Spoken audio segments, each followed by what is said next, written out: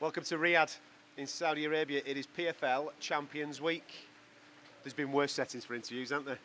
This is about as good as it gets, I'd say. I'd say you what, I don't want to rub it into the people back home. I know that the weather isn't the greatest. I know that there's been a storm hitting Manchester. But it's 35-degree heat, it's 11 o'clock in the morning and we're sat in a jacuzzi, lad.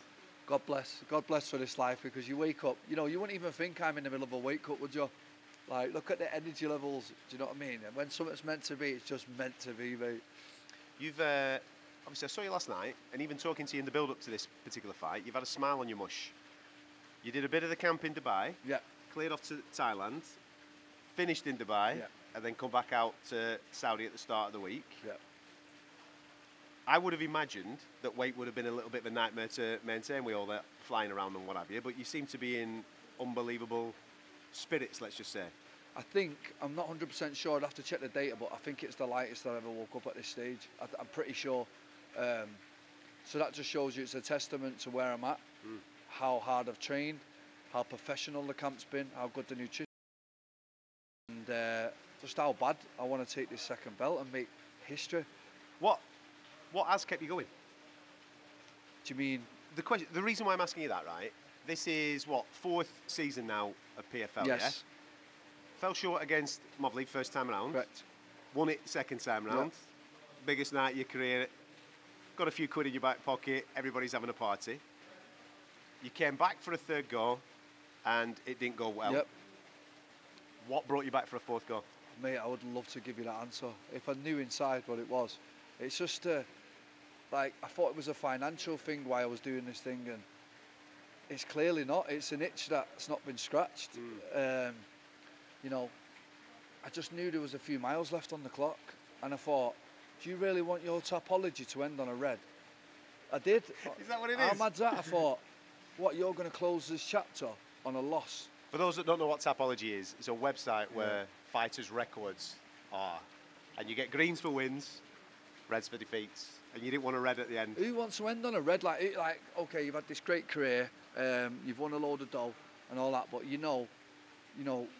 Because you would have been forgiven if you'd have gone out at that win, mum's there, all that, you've got the dough. Everybody goes, mate, what a career. You made the right decision, you went to the right place, you finished on a high, sweet. But then you came back, and then, obviously, it didn't go well. Yeah. But to come back again. But you know what it is, Adam? It did go well. I fought Marlon straight after, stopped him. Yeah. Like, UFC type of names that I needed to start beating was Marlon at that stage. You know, guys that have been around the UFC, guys that have got a big name, so that was. But then they give me an unknown guy that come from the ghetto in Peru, mate, and turned out to be an absolute world beater. And he caught me flush and give me 10 months away from the sport. And I literally said to myself, I'm not even going to spar again. You know, after I got knocked out, I said to myself, I'm never even going to spar again. That was my mindset originally. For those that don't know your career, that had never happened to you? Never even been dropped in sparring, nothing. And like, so in order to come back and get my head around what had happened, when you have got over £1 million in your account, to still want to do it after being knocked out, that was probably my biggest moment where it was like, okay. And the only reason I ever sparred again 6 months later was because Conor rang. If Conor didn't ring, I wasn't even going to spar again. Yeah, I didn't even know if you knew that, but I didn't know that was the reason that you got back in. I knew that obviously you sparred him, but I didn't know that was the reason that you got back in. I'd not been just the opportunity to have a little bit of a roll. Do you know what it was? I'd been knocked out, and then you read all these things online about getting knocked out and how your life's over. Basically, you know what? Google will just let your head run away with itself, and all the years of fighting. So I thought, nah. So then, did you feel you being a bit gun shy in a fight? In the fight with Pinedo? In any fight, when you've been knocked out like that, do you think then, when you're processing it all, that am I going to be the same fighter again? Am I going to be able to put myself in the fire? Right. So so this is what happened, right? So I had the knockout. Then I told me, I remember sitting in the back with Ross Pearson and all that, and I was like, what happened? And then I always used to think to myself, what's it like to watch on YouTube or watch yourself get knocked out? Because you remember, like, Terry Etten got knocked out with a spinning hook kick out. I used to think, how does Terry feel when he watches that? So after watching it, I thought, oh, it's not that bad. Oh, that's all right. Yeah, just got knocked out, is it? I've knocked 17 people out, so stay in the shower long enough, you'll get wet, won't you? So I got wet, and then I was like, right, I'm not doing it. I was happy. I was travelling the world. I was living my life a little after Pinedo. It was almost like the break that I needed to have. And then got a 10 o'clock message of Conor McGregor, PM, fancy some rounds. And I thought, I'm not passing this opportunity up. Why would I? Went down there, ended up having it with him, full on fight, yeah, like pretty much going for it, 100% me and him. Took about 4 or 5 left straights to the chin when he's about 80 kilo at best, do you know what I mean? And I thought, oh, the chin still works. And then I'd got over that hump in my head of every time I get clipped, I'm going to fall over. Yeah. And it's almost like I needed to test it. And there was no better man to test it than one of the best knockout merchants in the game. Got over that hump. Then obviously PFL started ringing. Yeah. So do you fancy another go? And I thought, no, I'm not doing that tournament again. So then I said no. And then they were like, well, I'll be honest with you, Bren, like, if you don't do the tournament, we might not be able to give you a fight, so we don't know. It was just all up in the air. Right. So my mindset was, I'll just be honest now, because we're near the end of it. I'll just do one at a time. I'll just do the first round, see how I feel. Second round, see how I feel. First fight, 62 seconds. Might as well do the second one. Second fight, felt great. And I thought, well, I'm in the semis now. Then I was in the semis. 2 fights away from another £1 million. Let's rock and roll. Now I'm sat with you chatting about the final again. So that was the journey, mate. That was Brendan's mindset. And if there's a message I want to deliver for that, it's, mate, just grab your bollocks and give it a go again, because I was like, this all never nearly happened because of my own dead. Do you know what I mean? Is your strongest asset what goes on between your ears? In a good way or a bad way? In a good way. Because I look at your career, there's been bumps, and I'm sure when all this started, there were dreams of UFC. Yep. We all know what happened on that journey. Yep. There's been bumps on this journey in the PFL. But I think the thing that sets you apart, just from observing you from a lot of people, is the way that you react to adversity. Adversity is going to happen, man. In life, in general, fight sports especially. Like you just said, if you go in the shower for long enough, you're going to get wet. There's going to be adversity. It's how you react to that. And that, as I observe, don't get me wrong, you've got a fantastic physical skill set. But what goes on between your ears, I think, sets you apart from others. I mean, it has to, mate, being in the PFL, fighting 4 times every 7 months. Yeah. You have to be an animal mentally. And I think being in this organisation for 5 years, mate, it changes you as a person and as a fighter, because guess what? You miss one date in any of them tournaments, it's over. Yeah. So I knew I couldn't miss any dates. And trust me when I say I've gone in bust up in fights, yeah, bust hits, and still managed to win. So you are right, it does come up to what's between the ears. How difficult is the change that you've got to make in order to prepare for a tournament? Because, again, for people that don't know too much about this, if you're just watching UFC or you're watching some other organisations, fighters don't necessarily know when they're going to fight. They have a fight booked, they don't know when the next one's coming after that. You know that once you sign up, yeah, if you keep being successful, you're having 4 in the space of, what, 8 months? It's well, one after the other. Like I said, just to touch on the earlier point, to give it a broader picture, when the UFC thing happened, that was a massive spin of my head, because in 2019, right, there was nowhere else to go. Bellator wasn't doing too much, PFL wasn't a thing, and it's almost like the big man had gone, nah. Career's over. And when the big man says nah, it's over. Yeah. So for me, I'm sat there now twiddling my thumbs thinking, wow, I've worked all these years to get to this moment. Might I add, I won and look good doing it. Yeah. So then I'm thinking, what do I do from here? Where do I go? And then PFL got on the phone. I had to Google what's PFL. You know what I mean? And then, well, you were at the start. I mean, people know what it is now, but you were at the start. Thank you.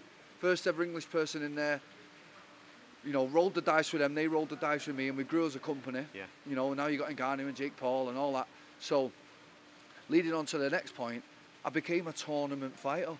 I remember it was July. I'll never forget this. July, they got on the phone. I had one championship. I had Bellator. I had KSW. I had all offers, because everyone knew what has just happened on that show. That kid's amazing. He talks well. He fights well. His record speaks for itself. I was 19-2 at the time. It's like, what are we talking about here? So then I ended up getting on the phone with PFL. I'll never forget the call with Pete Murray. It was July. And he goes, I'll give you 2 fights for the end of the year. Bear in mind, it's July. I'm like, what? And then you're going to have 4 in 7 months next year. And as a fighter, everyone talks about, I want to be active. Yeah, I want to be active. Yeah, but do you? Yeah. What do you want to be active? Do you want to be really, are you ready to get active? Because all these PFL guys, yeah, and there's plenty, that have come over from other organisations that talk about activity, when it's thrown in your face, mate, it's a shock. Good luck. Yeah. Good luck back-to-back training camps. Good luck going into injuries. Good luck weight cuts. 4 back-to-back. It's all well and good saying it, mate, but once you get over it, it's a different ball game. And I just feel like now you're getting the best version of Brendan in these tournaments. This is who you are. Yeah, man, because I just know how to do it now. Yeah. I'm watching half of these guys with their first rodeos, and I'm thinking, yeah, it's not easy, is it? They're on the treadmill over the back of the camera cutting weight, and you're sat here in a jacuzzi. For the 4th time this year, Adam, and they're used to doing it once a year, maybe twice. Yeah. It's not easy. No. The fighting question, Timur Khizriev. Yeah. As you, maybe this is a little bit too forward of a question. Obviously, you've been in there 35 times as a pro, 36 coming up Friday night. Where does he rank when you're looking at toughness of guys that you're facing? Well, he's got to be up there, hasn't he, because he's undefeated, but I have fought many undefeated fights, and I have also been undefeated myself. Yeah. Do you know what I mean? Yeah, so, you know, it's like all these interviews yesterday, I mean, one of them was just like, mate, who give you a mic? He was like, what are you going to do, mate? Well, I'm going to fight him. Do you think you can win? Won't be sat talking to you if I didn't think I could win, mate. Like, what you want? Yeah, like, these are the questions I was getting asked yesterday. And I was just like, yeah, I get it. He looks scary looking. I get it. He's from a great gym. He's all into. I ain't intimidated. I ain't scared of fighting anyone. No. And I'm going to throw down with you, mate. You know, I think from analysing him, especially in this tournament, because it is tough. It's new to him as well, obviously, going through this. Listen, you've got a far more trained eye than me. I can see gaps. Yep. So, is it a case of you using all that experience that you've got and just staying patient until the gap comes and then take it? I say to people about this fight, yeah, look at my last 10 opponents, look at his last 10 opponents. You can't even compare him. No. He's not even fought anyone that's fought for a title yet. That's like, fair. you know what I'm saying? So, although it looks great on paper, 17-0, he might be the next Khabib. We don't know yet, but we'll find out Friday, won't we? You know what I mean? If he goes in there and throws me on my head 1,000 times, congratulations, mate, you are the next Khabib. But guess what? I am not an easy fight, and I don't lie down for anyone. And guess what? They just brought my favourite thing back, elbows. Yeah. Just ask you that, yeah. Yeah, we've just brought one of announced it today, didn't they? Do you know what I'm saying? Like, I've had to do 5 years without one of my main weapons here. To start training them again on the pads for this camp has been amazing. And everyone knows they're a favoured weapon against wrestlers that I've not been able to use. Do you want to explain that? For people, because obviously people are used to watching UFC and they're used to seeing elbow finishes, but in the PFL you've not been able to use elbows at all in any strike. What's the word I'm looking for? You're just not allowed to use elbows in the PFL. So it's a tournament format. You fight every 8 weeks. So the method behind the madness is you don't want to cut. Yeah. Cuts take longer than 8 weeks to heal, usually, if it's a bad one. So they eradicated elbows, but then, you know, you can still get kneed, you can still get kicked. Cuts still happen in the sport. So I think for the finals, it just makes sense because we're done after this. This is the final hurdle, do you know what I mean? So I'm glad they brought them back. And I obviously got told about it during my training camp. Good. So my manager rang me and went, "Got some good news. Go on, lad. Yeah, elbows are back." I said, "You are lying." Outside rules are back. Yeah, like elbows are back, and it makes a big difference for strikers. So also good for him too, for ground and pound. So it's opened up the rule set, and I'm looking forward to it. He's not a finisher. Yeah. He's a grinder, and he's very good at what he does, and you know that. But as I said, the experience, I think, is on your side. You've seen all different shapes, all different sizes, all different things have come at you throughout that 35 pro career, plus all the amateur fights that you've had, and a couple on the street, mate, you know what I mean? You know how to manage a fight. And I was saying to a couple of the guys before, it doesn't matter if round 1 goes his way, it doesn't matter if round 2 goes his way. You've been here before. You know to stay patient, and the opportunity will arise. You know, Adam's my coach now. Tell him, Adam. But it's true, though, isn't it? Come on, let's be honest. You've been in this situation before. It's like how I look at it. Yeah, I remember how I felt when I first fought for that world title. Yeah, and I first fought for the $1 million guys in front of it. It's daunting. Yeah. It's daunting for me now. Look how relaxed I am, mate. I'm chilling. My weight's great. My heart rate's 30 beats a minute. There's no stress from me. Like, this is another day at the office for me. I mean, for him, this is his 4th fight in 7 months. He's not used to it. This is a 5-rounder. You know, we've seen him get tired throughout the season over 3. Yeah. And there's pressure on him because, like you say, he comes from a gym. Yeah. There's a lot of successful people in that gym. He's got to live up to the expectation. Exactly. Don't get me wrong. He might do. There we go. Exactly. That's how I'm looking at it. But there's going to be a proper fight on Friday night. Like I say, 30-5. I've never laid down for anyone. Do you know what I mean? I've been finished once in 35 fights. He's not particularly a finisher. Not saying he can't, but in 17 fights he's got 3 finishes. In 30 wins, I've got 17 knockouts. So if we start doing law of averages. What are you like on fight night? Because you're the main event, as expected. Obviously, the Dakota goes just before you. Manchester taking over the main and co-main. I mean, that's pretty special out here, isn't it? But there's 15 fights on this. So it's a long night, innit, of everything going on in and around you as you're getting ready for your contest. Do you thrive off that, or does it annoy you? Would you rather be first on? Yeah, I'd rather be first on. Get it done. And I hate it, you know. Like, even last night, right, I got my call time. It's around about 12:30 here. So I tried to stay up. So I stayed up till like 3 a.m. yesterday. Just trying to retrain the brain because I've been going to bed at like 11, 12. So now I'm just trying to stay up. I had a coffee late. Last thing you want to do is be yawning, mate, on the walkout. So just little things like that. That's all you can really do. But ideally, mate, I'd like to fight him right now. If he was over there now, I'd just like to get it out of the way. What's the fucking point in sat about? We've had to look at each other for a week in the hotel. It's just like, oh, God. Nodding at breakfast. Yeah, it's all that gear. Let's just get it out of the way, mate. Find out. I'm not going to ask you what's next, because what's next is Friday night. Exactly. So tell them how this is going to end on Friday night. When they tune in, DAZN is the destination if you want to watch this. Obviously, we'll be keeping you up to date on talkSPORT. But when you shut your eyes at night, how does this go? And then I'll tell you how I think it goes. If you can't find the time. When you start hearing that song going off, yeah, that's the war anthem. I'm going to go out there, I'm going to fight hell for leather. And by any means necessary, mate, it's a legendary status to have to go through this ringer twice. That means you win 8 consecutive fights to be a PFL 2-time champion. Yeah. And do you know how many things can go wrong in one fight camp, never mind 8? To be able to do consecutive 8 without pulling out of any of them is an incredible achievement. It'll join me a very elite list of people to ever do it twice.